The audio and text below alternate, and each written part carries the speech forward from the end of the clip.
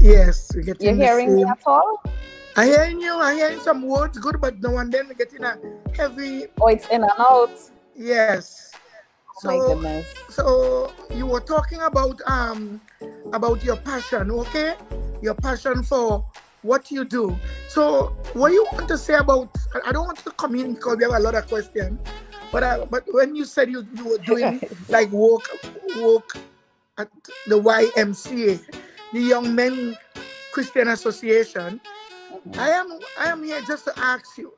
So you saw the degradation of Lavantil and how the government allow Lavantil, young men and young people, to fall through the track without grabbing the situation and attending to the young people in the schools of Port of Spain, like Mukurapo boys and girls and secondary school. Because while I used to be in Trinidad, I saw where things started to happen. So you were you were around to witness. Yeah. Yes, I saw some of that firsthand. Really gutted me, because I asked myself, what kind of society are we building where our young men don't have any hope? Any hope? You know? Yeah. And I was actually very thankful that my son has grown up in Tobago, because his father lives in Trinidad.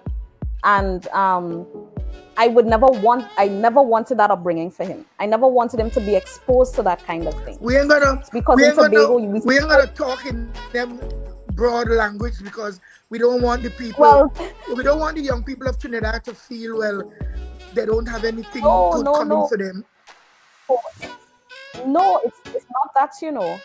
There are several things that happen, and I mean, young people are just sadly tied up in everything that is going on around them. The bad decisions that are being made over their head by the leaders and to let certain things fly. And our young people are really falling through the cracks, not because of their own doing, but because society has created this situation where it's hard for them to pick and pull themselves out of that.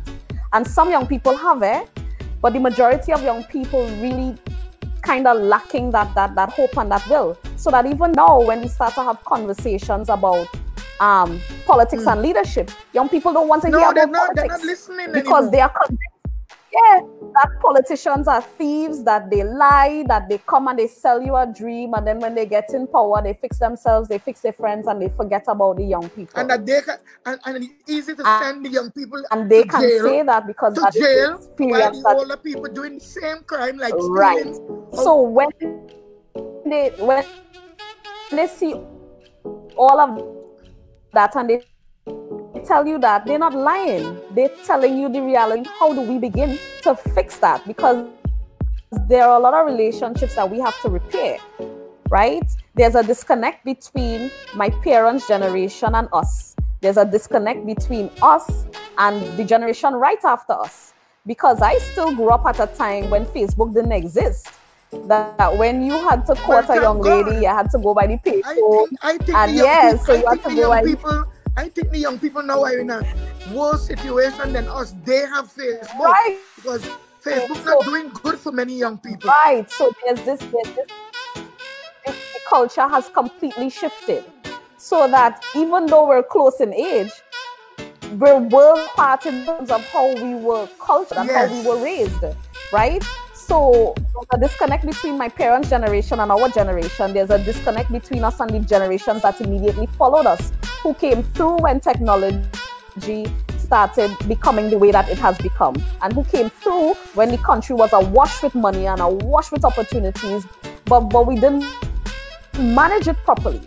You know, so that all of these opportunities and these resources really didn't trickle down to the very lowest levels of society. So that, and bunch of people left up to their own devices You think you diagnose what's causing it? Is reception where you at in the house? Rain fell today, so I want to believe the reason why I'm happy the rain is because of weather. Yeah. I can switch. Let me see. Faith B is really sending. Faith is sending a message here. Even if the feed breaks up a bit, we can still hear. Oh, this is a fantastic interview. I'm so proud of the Progressive Democratic. Yes, Faith, tell your face, tell your face. Democratic PDP Tobago West candidate. Yeah. Yes, we are all proud of you.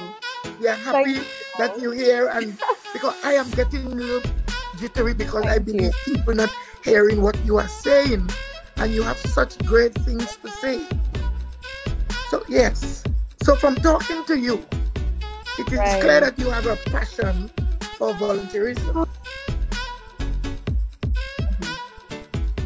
How did that begin? I think that as I said, it started in high school with the Young Leaders Program. What that was all about? My life.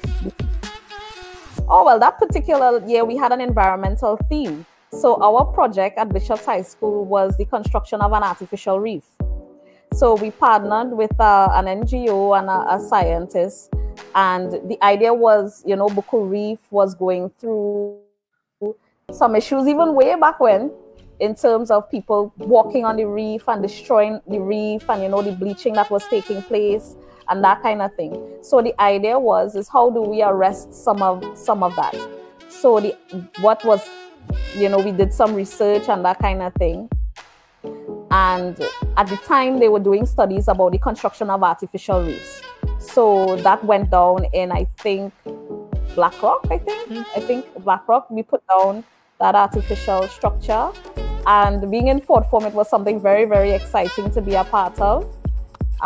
So that is why I have this, I love nature. So that comes from being in Palatavera and going in the bush and by the beach and stuff. Island girl stuff. So, I love my nature. I love everything to do with nature. So, but really working at the YMCA, my first job, that is where I fell in love with volunteering. So even when I went on to the youth department, I continued, my job was to work with the youth groups. So I was getting paid to do that. And I was happy because it was assisting young people in youth groups to try to get their youth groups off the ground, to have them meeting, to drawing other young people in terms of positive after school interaction and encouraging positive activity in the communities. So during that time while we were at the youth department, the program coordinator was Anne-Marie Degazon, and it was a very exciting time to be a part of the youth department. So there was support for our programs. We had several initiatives running in the communities, and it got me into certain communities. So Bethel is, I love Bethel. Bethel has my heart. Black Rock has my heart. Canaan, Bonaccord has my heart. I met some great people there. So all of those experiences really, really allowed me the opportunity to meet people and to grow as a person and to learn from persons' experiences and to see the world through other people's eyes and what they have been through.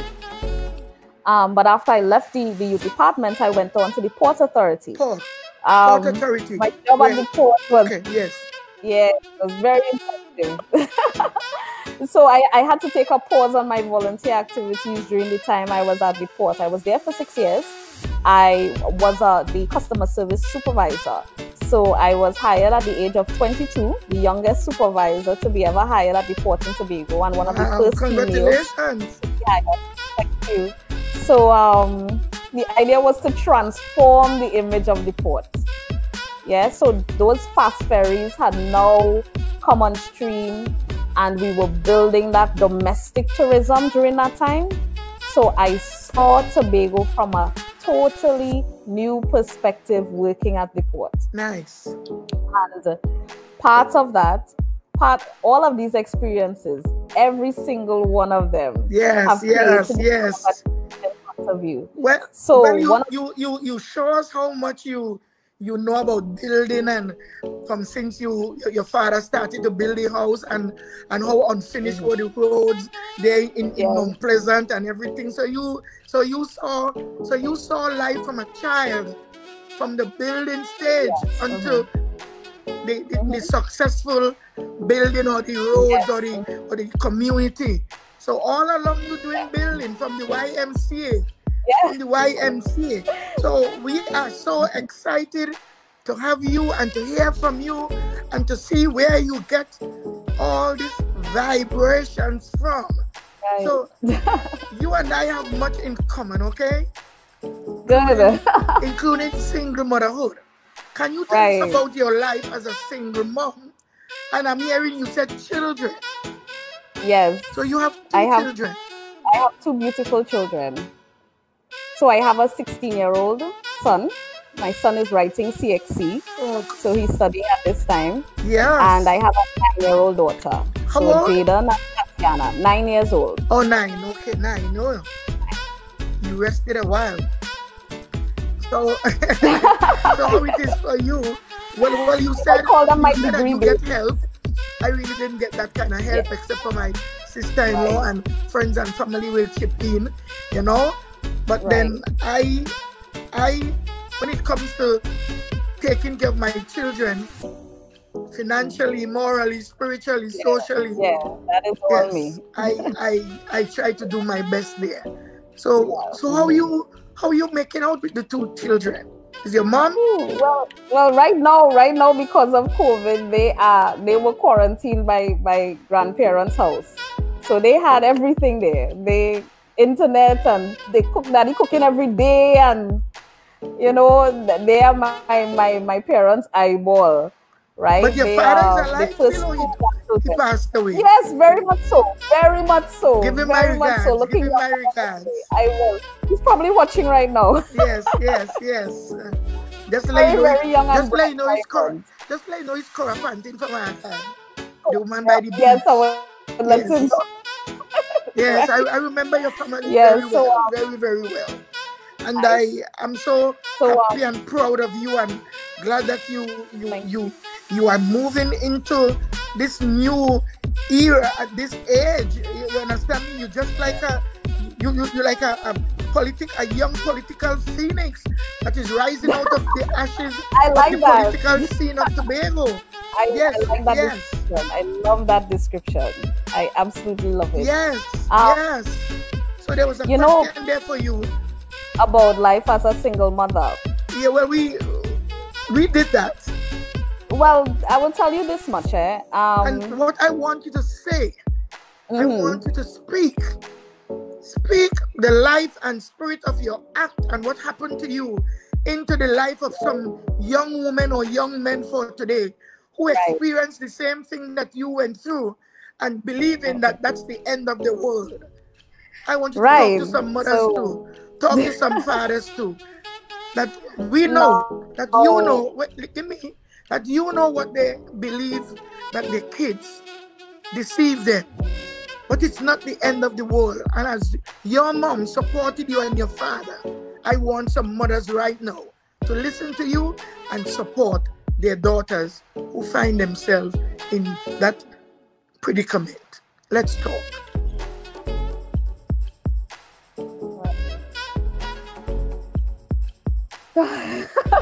Talk to some young people.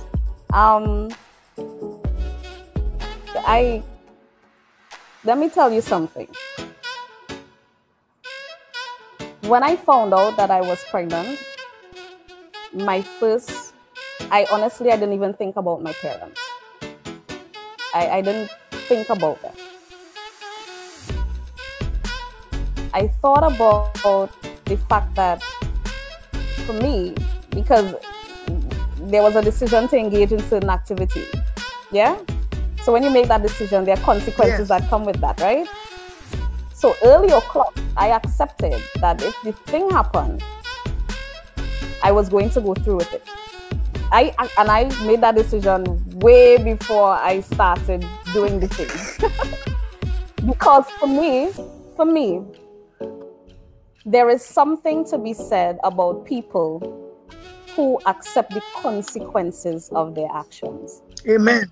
There are a lot of people who like to preach. There are a lot of people who like to point fingers. And they know within themselves that they are guilty of running out of consequences of their actions. So you claim it? Yeah, I claimed it from the first moment I claimed it. My fear was twofold. My fear was, one, that mentally and emotionally that I wasn't ready to raise my son. That was one. And my second fear was my relationship with his father, because I was in love. I can say that. This is the first time I'm actually speaking about it publicly. It seems I've never really told my side of the story. But you're really doing a great job. Continue. This is the time. Sometimes you have to speak truth to power, right? Yes. Right. So I was in my teenage version of love. Infatuation or love? I was in my teenage version of love. Okay.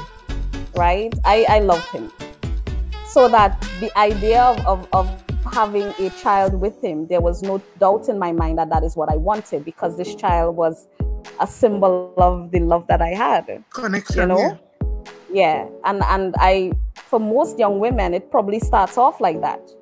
You fall in your version of love. Now, since then, love has evolved for me. The whole concept of love is evolved, so that I know my version then is not the version that I ascribe to now. But back then you couldn't convince me that I wasn't in love, you know, because this young man was the first person I felt listened to me. You know, we would talk for hours. I would tell him all the things that I knew. I would point out stars in the sky, and we would talk about all different kinds of things. And I felt like if he was so interested and so into me, and I was in love with the fact that he just simply listened, that I could talk, that I could be myself, that I could be nerdy, that I could be scared, that I could share my poetry, that I could share my heart, that I could say things that I couldn't say to anybody else to him. And sometimes that's how it starts. Now, you don't know the heart of another person. You don't know what is in their mind. But for me, and this is my truth, I was in love. So that the thought of having this baby was actually an exciting thing for me. Don't mind I was 17 at the time. Don't mind that I just started working. Don't mind I just came out of school. Don't mind that society would have the world to say about me. I felt that this is the thing that I needed to do, because this was my truth. But there were fallouts, obviously. Yes. Because I was ready and he wasn't. You know? And then when I found out that he wasn't, it was kind of too late to do anything about it. So how did your son father react when or responded when he heard of you young girl that head over heels that seen moon when it is a star? Is a moon, but you seen star? How did he respond? If I have to be fair to the reaction now, as a 34-year-old Tashia looking back, if I knew now what I knew then, I probably would have recognized his reaction as one of fear. And he had every right to be afraid. The thing is that the woman carries the belly. The woman carries the evidence of the act. So that I don't get to be afraid. Somehow I have to dig deep. Somehow I have to do what it takes, because I carry in the belly. I'm the one who have to go out in public. I'm the one who has to deal with people looking at me in a particular way and judge me. And my family looking at me in a particular way and judging me. And then me assuming that everybody who looks at me in a particular way is judging me. Because you were so tiny. Yeah, but I looked like a child. I looked like a child. And he didn't have to live through that. he didn't have to live through that, and men don't have to live through that. So women somehow always have to find the strength. We always have to be strong. Strong is a woman's default setting. Hey, say that again. Yeah. Say that again. Strong is a woman's default setting because society always forces us to find more, to dig deep, to be bigger, to be better somehow. And when we fail, we are bad because we are the ones carrying that child. Everything that we think we do, that child absorbs. So regardless of what was going on in my mind and my heart at the time, I had to make sure that I brought my child into a world of love. Amen. Even if that love was not mine. Round of applause, round of applause. And my parents. Yes. Yes. You know, I could no longer think about my broken heart. My broken heart had to take a backseat to the fact that I was carrying life inside of me. Outside, eh? And I had to physically... Yeah. And I had to physically, mentally, emotionally, financially, spiritually prepare myself for that. So that my broken heart really didn't matter. I had to assume that it would heal at some point. But my child needed me. Amen. So, amen. I used to talk. You are sending me right back, although I had my first child when I was 22. But my mother wasn't there. She died when I was 16. So you see, I had a lot of things going on within me, in my head. Yeah. You know? But it's not about me today. I want you to explain, you know, how do you or would you explain your teen pregnancy to your children? I think for me... Are you coaching your son? Don't leave him out, you know? From the time he could speak, I started telling him about body parts and girls, and don't hit girls. You'll have a sister one day, and you have to treat women well. And since he's 5 years old, so he can repeat that to you right now. I am proud of the young man he's become, because what I've raised my children to do is to be able to stand up for themselves and not be afraid to tell me anything, even if it's something uncomfortable, because we have that kind of relationship. I would tell them, I would give them keywords if it is something that I'm not ready to talk about, like from me, because a lot of times parents are not ready to have the conversation. Yes, but they bring issue and my children that I'm uncomfortable because I have to get my mind right. Because when I have that conversation with them, I want to ensure that they get good information. I want to make sure that I communicate well to them so that they don't walk away misunderstanding what I say. I want to be in a frame of mind where I'm not angry, where I'm not anxious, where I'm not judging, where I'm not putting up walls, where I'm not feeling like if they can't talk to me again. So because a lot of times kids are afraid to talk to their parents. I'm bringing a question to you now. What area of communication that you didn't understand that your mother and father was communicating to you that made you believe that this guy is a better listener? You understand me? And oh Lord, to be fair, I kind of retreated within myself when I became a teenager. So I started to spend a time by myself. And that is just me in general. I'm a very, very private person. And because of that, I could have 1,000 problems. I could literally be dying and nobody would know because I wouldn't say anything. Because that's just me. I hope you don't take that into the oh God, right no. Now. When we feel stuff, we have to. Of course not. I have to be able to express myself. I love that. Give yourself a round of applause this evening. We are having such a powerful life. I want you to listen to me. I want you to just evolve, right? We have to grow. We have to grow. I want you to talk to some parents now, mothers and fathers, and tell them how much they have to. How much I was afraid to have the conversation with my parents. I was afraid. I was afraid to ask. And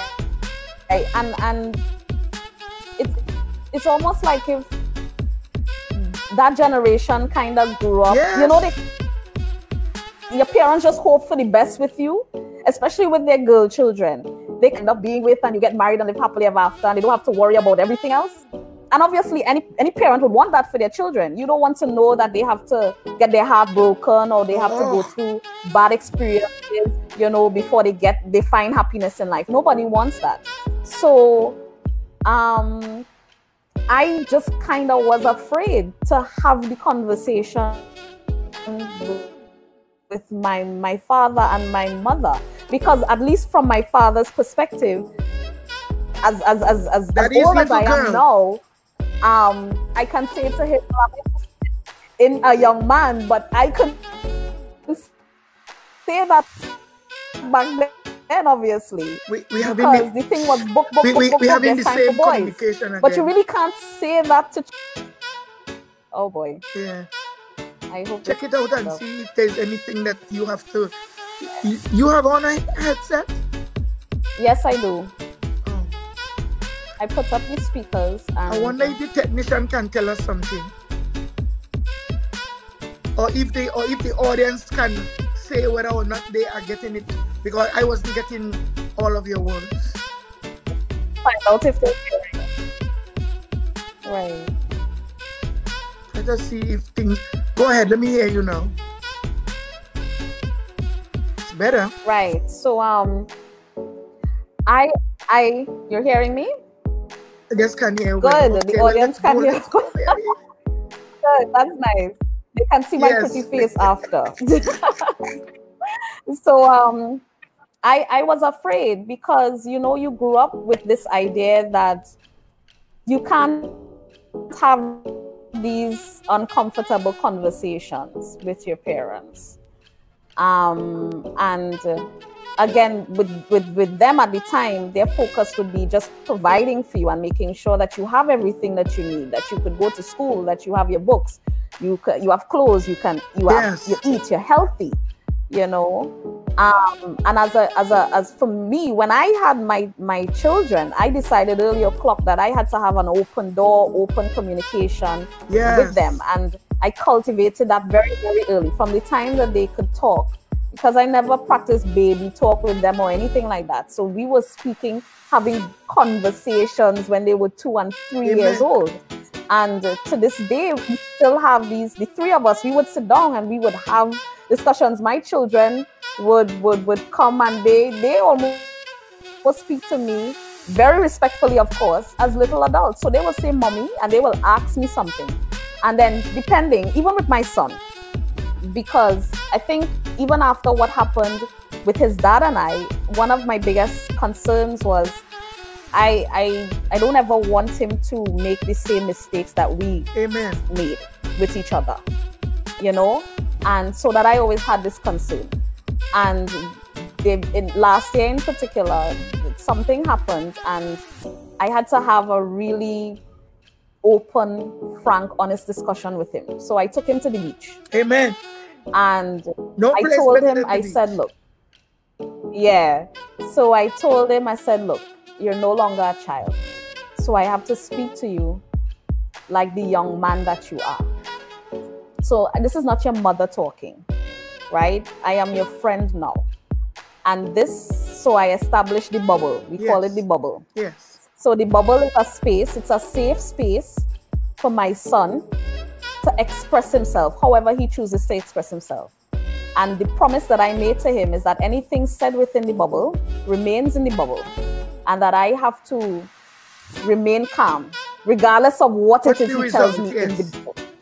Yeah? So that my promise to him is that I would not switch back to mommy mode. That I can be your friend, I can listen objectively in the bubble. And that also the promise that he made to me is that when I ask him something in the bubble, that he has to be honest. He has to be honest. So that I activated the bubble for the first time. And we spoke for about 2 hours. And coming out of that conversation, one of the things he told me is that, Mommy, one of the reasons why I love you is because I can talk to you. Oh, hallelujah. That you listen And that even if I tell you something uncomfortable, you're not afraid to say, this is making me uncomfortable, and just go give myself a minute and come back. But I don't take it out on him. Yeah. I don't, because I say to him, I said, one day you want to be somebody's husband. One day you're going to be somebody's father. And I want that I've raised you in such a way that when you become somebody's husband, that you can communicate with that person, because you have to understand that if you don't have communication, you can't make it in no relationship with nobody. And that if you can't communicate with your children, you will not be an effective parent. Because everything that is going on in the world, children don't have to ask us anything. No. There's They just get there. they have smartphones, they have tablets. Everything they want to find out, they can type it. Hey. The answer comes. So that is why it is critical, because parents have to sometimes step out of that parent role, and you really kind of have to be your child's friend, because we make the assumption that their children, they don't have bills to pay, they're living good, they could wake up when they want, they're getting food to eat, they have clothes, we buying stuff. But when they go out to school is a war zone. Misconception of behavioral attitude by parents. Parents really tell themselves, I'm giving you everything what you want, what more you want. But there might be something that they want that you can't give them. Look at cyberbullying, for example. A lot of parents have abdicated their responsibility to the computer and the tablet and the phone. So when the child is spending 2 and 3 hours on the phone talking with their friends, there's that opportunity for somebody to be bullying them online. Yes. And we've seen it happen, where persons have been sending hurtful messages and setting up pages to bully, and young people have committed suicide as a result. So we as parents cannot make the assumption that life is easy for our children. It is not, and we have to. So that our job has and we have to. Much harder. Yes, and we have to take. And we have to get in there. Yes, we have to get in there. Get in there. We cannot assume that just because they look healthy, that they are healthy. Yes. We cannot assume that because they are physically fine, that mentally and emotionally they are okay. A lot of children are carrying around a lot of hurt. A lot of children are carrying around a lot of problems on their shoulders. They're seeing their parents struggling. And for me, because I have such an open relationship with my children, I don't hide my struggle from them. I don't hide. I don't pretend to be. Yes, you can't make them believe that everything is this easy. Pretend. Oh, I am getting this. No, I am getting the problem, but I hope everybody else isn't. I've always said to them, I need to prepare you guys for the day that I'm no longer here. I prepare for the day that I'm no longer here. That they can grow and they can thrive, and they could remember the lessons that I taught them, and remember the lessons that their grandparents taught them, and that they can be upstanding, contributing members of society, but they can just be happy within themselves, that they can be great on their own, that they don't seek external validation. Because, I mean, even to answer that question, going back to being a single mother and stuff, a lot of my self-esteem was tied up in external validation. So the external validation was with my parents, the external validation was with society, the external validation was with whoever my partner was. So that for me, I was unhappy with me if I didn't know that other people were happy with me. Yeah. Oh, no, Miss Burris. When I got to the point where I realized the only validation I needed was from the man above, and that was all that I ever needed, and everything that I needed was already buried inside of me. I just needed it to come out and show itself. Trust me from my purpose. Yeah. That's why you went. That's why you went straight back to school and didn't stop. That was awesome.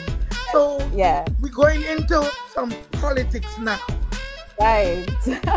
We have heard so much about Miss Burris. We know that Miss Burris is ready to take the fight to Trinidad. We know that you are going to perform well and excellent as a representative for Tobago West. if you get the opportunity to do so. So when and how did you first become active in politics? Did your did your parents have a part to play? You saw some politicking in your family? What pushed you? What gave you that extra incentive? I blame my father. I lay that squarely at his feet. In a good way? My father, in a great way, way. Because my father was one to, you see one thing? When news came on at 7 o'clock, he's there.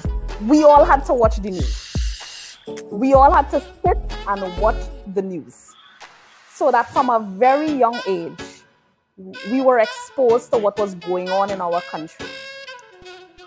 I have a distinct memory of when the coup happened. I was 4 years old because my birthday is in September. So that was July. I was 4 going on to 5. And I could remember the place having an air of darkness. This was stillness. Yeah, the place was quiet, but it wasn't the regular quiet. It was just something different was in the air. And at 5 years old, I distinctly remember that. And I could remember in the days following the coup, when the newspapers would come out with all these stories, that my father religiously would sit at the dining room table and cut out all the newspaper articles. And he had this huge file with all the newspaper clippings, everything with respect to the coup. He had it in that file. He probably still has it for today. And we would watch the news and he would comment on certain things, so that my father was deeply involved in politics from the time he was a young man. So that attitude just kind of, that spread to us as children. I think I got my brother and I, the one right after me, we are the two that kind of got it the most. But my father was always, he's an orator. Now, mind you, he didn't go to high school, but when you hear my father speak, you would swear that he went to university and these things. Because he read the newspaper, he listened to the news, he reads the Bible too. Religious. He reads the Bible and he reads religious books as well. So coming from my grandfather from Patriots, he used to read a lot. My father reads a lot. I have a love of reading. So I'm just like the two of them. And my father always was questioning and debating, and he always engaged us in conversation. So as we grew, like when we became teenagers and stuff, we would have talks, we would have family discussions, and in those family discussions, he would ask us what we thought about certain things and allow us to express ourselves. And so that was my honing time. That was the time that I was debate. So that was my first foray. Yes, so that was my first foray into that debate type style, because it's one thing to have a point, is the other thing to sell it. And he forced us to sell our point. He forced us to sell our viewpoint. Give your verdict. He forced us to look at the different viewpoints. Now, my father followed what was deemed opposition politics from day one. So my father was from the DAC, NAR, follower of A&R, Robinson, so he wasn't a PNM? Never. My family was never of that side. So that was my foundation. The thing about it is that choice was never forced upon us, really. You know, because my father always allowed us leeway when we went out into the world to see, and that was with everything, not just politics but religion as well, because I am a Baha'i by birth. I grew up as a Baha'i. But we were exposed to different religions. I used to go to Christian church on a Sunday. I went to a Christian primary school and high school. I went to Hindu ceremonies. So we were exposed to a number of different religions. And what religion are you now? Love is my religion. Oh, love is your religion. Hallelujah. Hallelujah. I mean, regardless of how anybody chooses to worship or anything like that, once you love each other and you lead with love and everything you do comes from a place of love, to me that's the only religion, because God is love.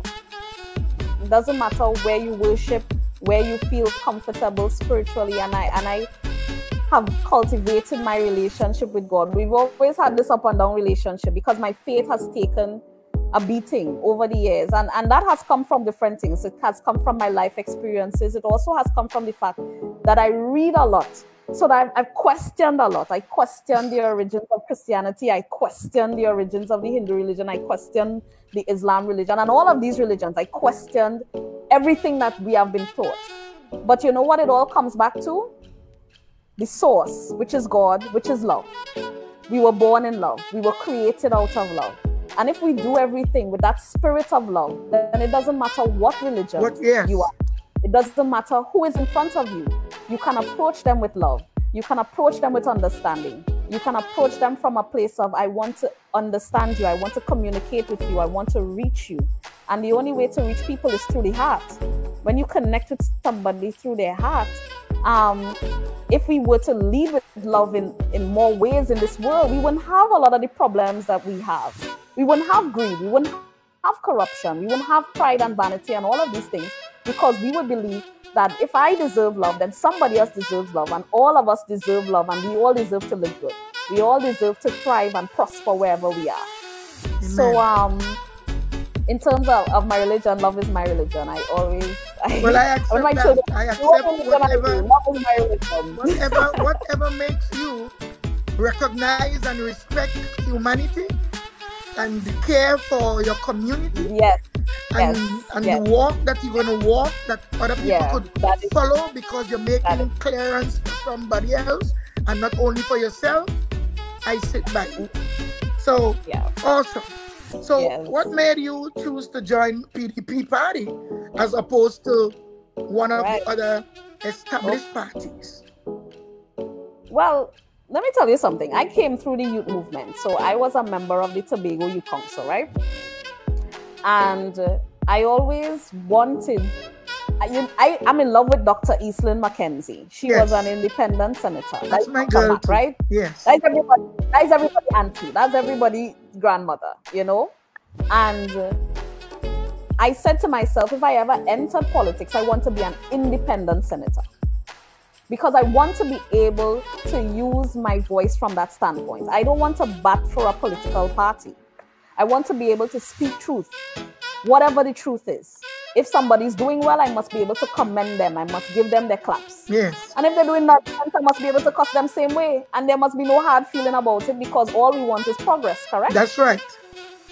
So that for me, I always admired her as an independent senator and her politics and her style, because she never became a politician. She was always a people's representative. That is what I'm about. I don't even like to be a politician. I don't want to be a politician. I'm not interested in being a politician. I aspire to be a representative of the people, because I hope to go into the forum where I can use my voice to amplify the voices of those who I need to represent, who can't speak and who are not able to go into the forums that I can go into, right? So she was my first example of what I wanted my type of political choice to be. However, Tobago is at a crossroads. Hey. I could remember growing up under the Ho Choi Charles regime. And I could remember that even though Tobago wasn't given much at the time, we did so much with the little we had. We had such an impeccable work ethic. We were a productive people. We were a productive society. My father told me stories about the fact that they would go out on a weekend and work for free when they were building certain roads all over Tobago. He was working works at the time. And those young men who were working in these places, they're not even talking about overtime. This road needs to be built. This community needs to be connected. We're going out and give our labor for free because this is for Tobago. This is for our family. This is for our friends. Amen. And that is what Tobago, that was our foundation. So I could remember how it was under Ho Choi Charles. So that when the other party came in, there was a gradual shift in culture. And now we are so far away from our moorings. We are so far removed from that foundation that we have, that now the only things you can hear about this Tobago House of Assembly that Mr. Robinson and Mr. Murray and Mr. Davidson and all of these people who went before that they helped build and fight for, the only thing that we can hear is corruption and wastage and thievery and all of these things. And I am ashamed. I am ashamed as a Tobagonian that we gave these persons the opportunity to build us. And they broke us. And they have been breaking us. And it's time for us to stop that. It's time for us to arrest that. We have to arrest the fall. So that when I examine their philosophy, because they speak a good game, they look very, very good on the outside. When I looked at their internals, when I looked at how they treated one another, even in their last few elections and stuff, and I saw how the lengths that people would go to destroy one another to just get power, to get access to power. I could not in good conscience be a part of that. I could not in good conscience stand with people who, in front of cameras, they smile, but all of them are holding daggers behind their backs. So that when I looked at the PDP, I looked at the man who started the movement, and he started by himself with one bullhorn on that street corner. And that spoke to me of strength and courage, because it takes courage for one man to stand up and say, look, I'm recognizing that things are going wrong and that people don't have a voice, because this was during the time that there was no opposition in the THA. That's none. To time it was 12-0. And this man stood up and said, you know what? Tobagonians don't have a voice. And those who even want to speak of, they can't, because the victimization is so heavy. And it's not other people victimizing us. It's not people who don't look like us victimizing us. It's we own people victimizing us. How we can live good if it is your family or your friend or people you grow up with, people who know you are victimizing you. And he stood up for something. And when I looked at that, the origin of the party, and then I looked at the persons who started to come on board with that philosophy, and when I looked at the family structure that was built out of that, because you have to build those bonds over time. But the underlying thing, the underlying philosophy about the PDP is building, every community, child by child, building Tobago, community by community, child by child, village by village. When you hear that, you're talking about a vision that goes down to the smallest man, recognizing that even the babes among us, even our children, have something to contribute, and that this party would give them the opportunity to contribute, for them to be able to articulate where do they want to see Tobago in 10 years, where do they want to see Tobago in 20 years, how can we all come together and build that Tobago. And that philosophy is something that I live, because I believe in family. I said it at the beginning of the interview, so that for that foundation, that sold me alone, so that I went on a cruise for my birthday last year, and I came back, and I always travel. I try to travel at least once or twice per year.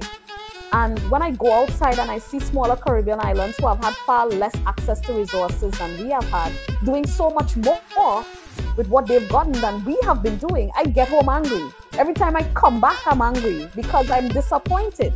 I'm disappointed that we're still having conversations about water supply in 2020. I'm disappointed that we're still having conversations about unequal access to educational opportunities in 2020. I'm disappointed that we're still having conversations about people having issues with pension and salaries and promotions and gratuity in 2020. So that when I came back home, Fali, who I went to school with, he was in one class ahead of me, and we also were members of the Tobago Youth Council at the same time. So we've been friends for a number of years. I said to myself, I'm going to come back home and support Fali's campaign to become the next chief secretary, because I believe that he is the young man that we need in this time. I believe that he brings that balance of youth and experience, and he brings that balance of that good old country Tobago upbringing, that village raising that child. Fali is the perfect example of a village raising a young man into a future leader of Tobago. He has traveled, he has seen what the world has to offer, he's seeing where we are falling short. He's committed to that fight, he's committed to the ideal of what the party is built on. And I think that for now, he has that support. He has the support of the generation before us, he has the support of the young people, and he has the support of everybody around him who wants to see Tobago progress. So I said to myself, and I mean, it came at a time when I was also evaluating my own personal journey, because where I'm at now in terms of the current job that I hold, I was coming to the end of my tenure, and I had to make a decision as to whether or not I wanted to continue or if I wanted to go do something else. I actually signed up to go to law school to finish my law degree, because I started a law degree in 2009. And I did law for 1 year, and then I got pregnant with my daughter. So you see, it's like I call my children my degree babies, because what ended up happening with my daughter is that I started a master's and I finished it with her. So my son is my bachelor's baby and my daughter is my master's baby. So I always tell them I have 2 degrees, one for each of you. So if I'm blessed to have any more children, I have to go for a doctorate. I like how you're taking responsibility. Yes. So when I was reevaluating my own personal decisions in terms of what next I will do, I decided that I would probably go finish my law degree. But then I took this trip, I came back upset. And then I had some personal situations happening at that time. I lost a couple relatives all at the same time. My uncle died. In fact, I lost 4 relatives on the same day. And I started thinking about life. Very seriously. 4 relatives the same day? 4 relatives on the same day. I had an uncle and 3 cousins die on the same day in October of last year. So I started evaluating my life. Purpose. Because I asked myself, and this was a conversation I started having with God. And I'll tell you something about my relationship with God. I refer to myself as sanctuary. I call myself sanctuary because sanctuary is a trinity. So at the top of sanctuary is my relationship with God. And that is what gives me my purpose. That is the thing that I was created to do. On one side of the triangle is my relationship with myself. So the conversations I have with me, how I treat myself, react to situations, or constantly evolving, because you're always looking for elevation. Everything that happens to you, I'm not quick to get emotional about things, because I always examine, what did I do to cause this situation? Or do I understand why this person did what they did and this was the result? So I'm always looking for, where did I go wrong or where did I go right? And if I misunderstood somebody, if I did, then I'm not afraid to say that I'm sorry. And even with my children, if it's one thing that I've told them, I said, your mother is never afraid to apologize to you. If I'm sorry, I will tell you. You know why? Because I need you to grow up knowing that when you do wrong, you need to apologize. And some of us don't ever learn that lesson. Some of us, we stuck it all. Some of us, we go through life and we do people wrong and we never apologize. And tomorrow is never promised. So that in my experiences in life, you're literally here and you're going tomorrow. I've seen it all the time. So all of these things happening at the same time forced me to reevaluate, or not even reevaluate, to have the conversation with God. And a real conversation at that. Because every day you get up, you pray, you say, God, thank you for waking me up this morning. I hope you bless my family, bless my children, bless me throughout this day, keep me safe. My prayers are kind of like the same things over. I don't really ask God for anything. I remember being small and asking God for rollerblades, but outside of that, I've never really asked God for anything. I just ask him to bless me and keep me safe. And keep my children safe and my family safe, and that's it. But during that time, God kind of needed my attention. So at everything that was happening with me, there was some inner turmoil going on. So sanctuary was being activated. So sanctuary with God, sanctuary my relationship with myself, and sanctuary my environment. So I'm very particular about the environments that I choose to be in, which includes the people that I allow into my life, the people that I allow into my circle, my physical environment, because your physical environment also has a bearing on how you react and how you operate. If you are unhappy, chances are your physical environment has something to do with that, So that's what I call my trinity of sanctuary. Yeah, that's deep. God was trying to get my attention. And there are times that he does it, So in this sense, it's God with me and I'm with God. So he was trying to get my attention. Yes. And when I came back and I said, okay, I'm gonna support Fali, because Fali has been talking to me for years. Since the last CHA election, he was talking to me about coming out and that kind of thing. And I just didn't feel I was ready. I spoke to God and he said, no. So I leave that I'm not going and beg God to change his mind. If God tell me no, then I leave that and I say, well, maybe it's not for me, right? But then this time, when I started having the conversation with God, I wasn't getting no. I got that this is the time. So that was This was the time. Yeah. So was this the time to just go national instead of going local? Well, here's what, right? What make so you? That I can, what make you? So let me finish this story, right? Yeah. So what made you so young, with no political experience on the local level, right? And getting ready to go in the big yard, right? from the goal.